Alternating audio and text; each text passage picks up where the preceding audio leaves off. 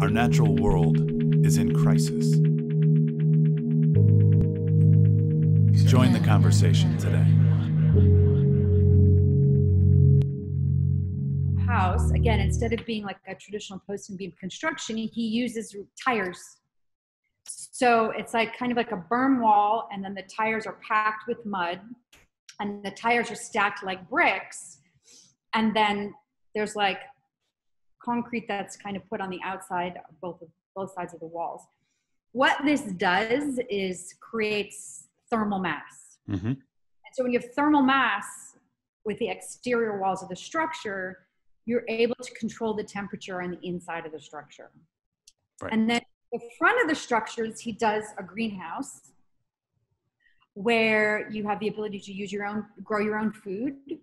And then it also doubles as a heating system. So the houses typically face south. The sun's facing the greenhouse all day. It heats up in the greenhouse. There's windows on the top of the greenhouse that vent the heat into the house.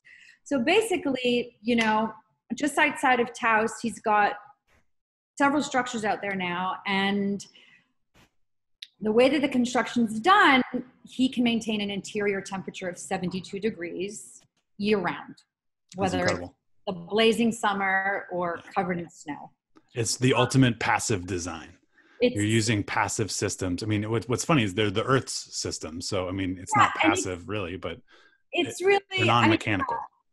Exactly. I mean, my son was 5 and I threw him in the back of my Land Rover and just went on a road trip out to New Mexico because I wanted to see this for myself. And I had to say, stepping into one of those houses, if you guys ever have a chance to do it, you should definitely just go check it out. It's open to the public. You can kind of walk around and explore a bit. That's awesome.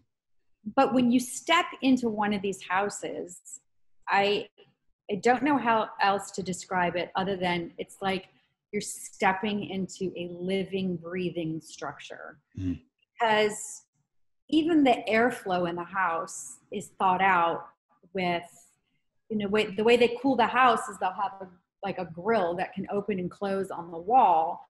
And then you have these pipes that go 8 feet underground, travel out, 30 feet, and then pop up outside. But because the air cools underground, when it comes out into the house, it's like free air conditioning. Yeah. And then you're using geothermal and, exactly. passive design, and it's all of the best, man-made things. Exactly. But everything works together. He has a water catch system that goes into a cistern. The water's used 5 times. Like, it's just, so for me, the building practices and the building processes are genius.